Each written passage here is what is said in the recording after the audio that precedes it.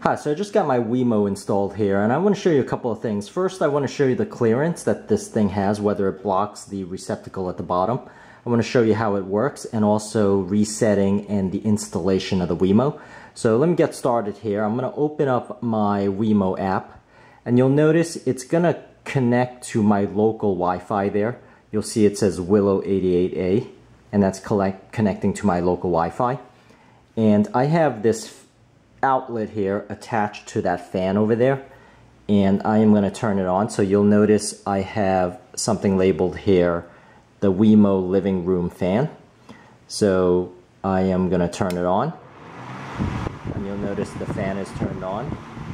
I'm going to turn it off. So that's my local Wi-Fi. So I'm going to log off. I'm going to go and turn off my Wi-Fi, and I'm going to go on my 4G network.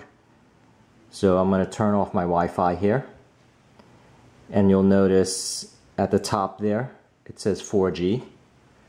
So now I'm on my 4G network, and when I reopen the Wemo app, it's connecting to my cellular, as you can see over there. So this is totally through the phone 4G LTE internet and not through my Wi-Fi. And I'm going to turn on the fan, and I'm going to turn it off. And let me show you the clearance now. So I'm going to reset this and show you how to actually install it, the simple steps it takes to install it. So let me go ahead and show you the clearance first. So if I go here and show you the clearance of this switch, you'll see there's actually plenty of clearance. You know, there's enough to fit a normal sized outlet here. Go around. So if I was to plug something in, it doesn't necessarily block. It has pretty decent clearance there. You notice there that I could also turn it on and off simply with a touch here.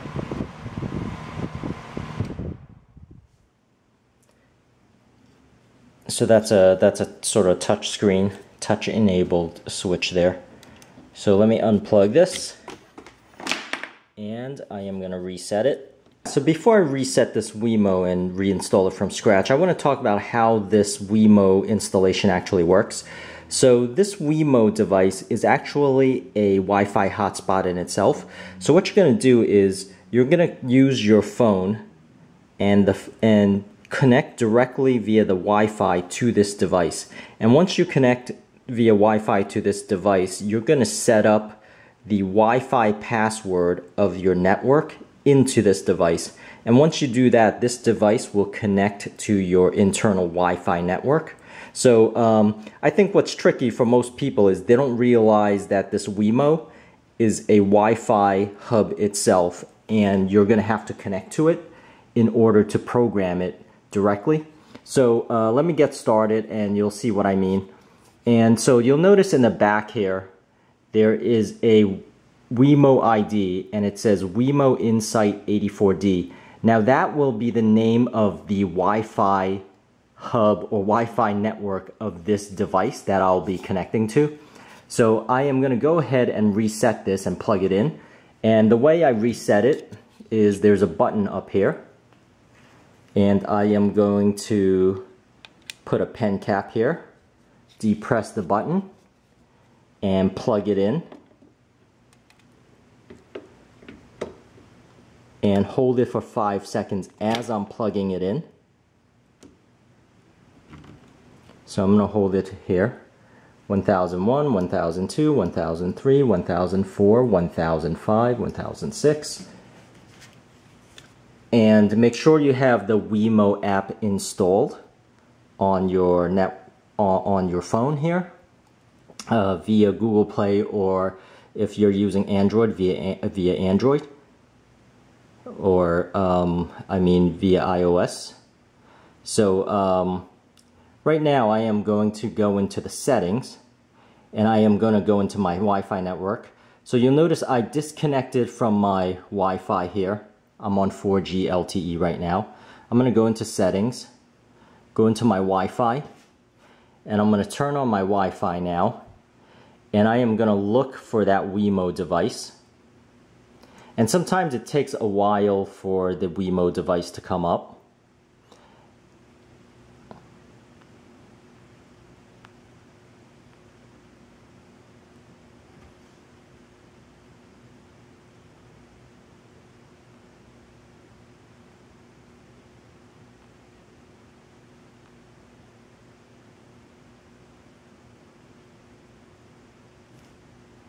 You'll notice it finally came up, and it's this device. Notice it matched the ID that I showed you in the back of the Wemo.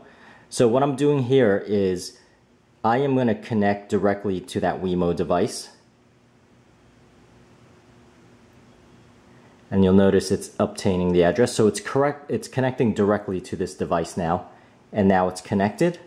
Once it's connected, I get to go to my Wemo app, and now is where I set up. You'll notice it's connecting to the Wemo Insight 84D device, and now it goes through the wizard for the setup, and I can name it by typing here. So I will just say, you know, that this is the living room fan. Remember the Wi-Fi's. And what I'm doing here is now I'm setting up the connection to my internal Wi-Fi.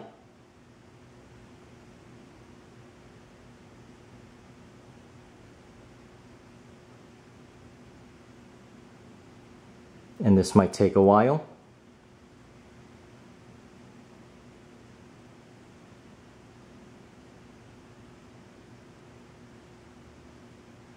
And notice it says unable to connect. Please re-enter the password. So that's my internal Wi-Fi network that I have normally that I connect to. So now it's prompting me to choose my internal network, which is Willow 88A for me. And I am going to put in my password. Click save. So now this is going to configure this device to connect to my internal network.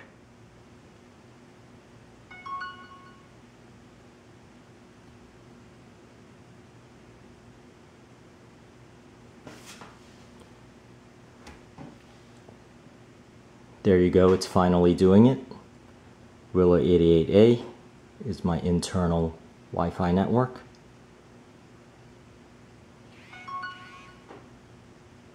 And now remote access is enabled.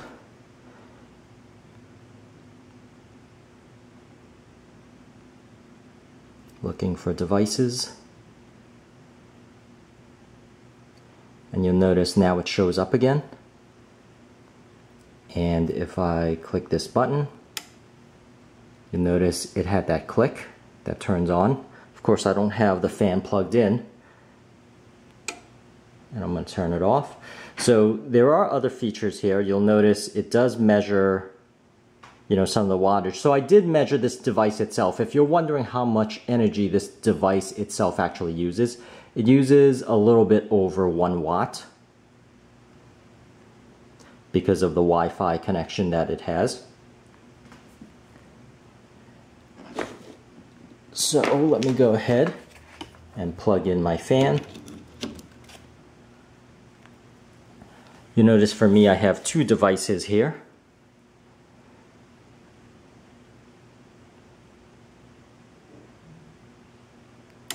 You'll notice now my fan's on when I tap it. Now I do have that upgrade fail because I try to upgrade the firmware while it was already updated, and that message doesn't seem to disappear, so that seems to be a glitch in their software. But overall it still works. So you could do other stuff, like you could program it to turn on and off at a certain time, So there's a scheduler here for that. And you'll notice here I have a schedule where I turn it on at 6:30 and I turn it off at 7:30. And once again, this switch here is a touch switch. So that's touch sensitive also. I could turn it on and off like that. But that's really it. That's really what I wanted to show with this Wemo device. The setup's actually pretty easy once you understand what the steps are and how this thing is actually configured as far as the setup. But that's really it. I hope this helps, and please subscribe, and thank you for watching.